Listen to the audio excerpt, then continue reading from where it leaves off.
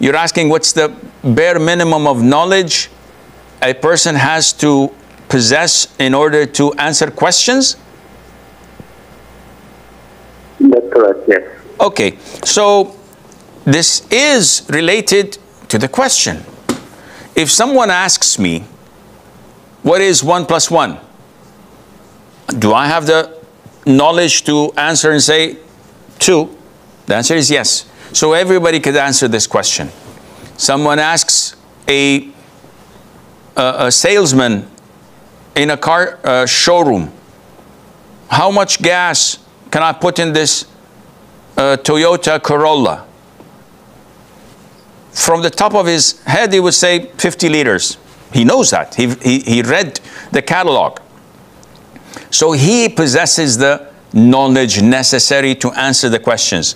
So in order to answer a question, you have to have the knowledge that backs it up. Some of the du'at, some of the students of knowledge, possess a lot of knowledge, and they're qualified to answer such questions. They can.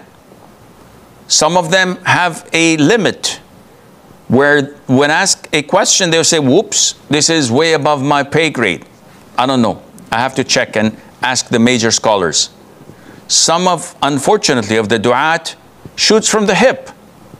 And he speaks about finance, he speaks about politics, he speaks about social aspects. And mashallah, he's like a phone booth. Just put the coin and start talking. This is wrong.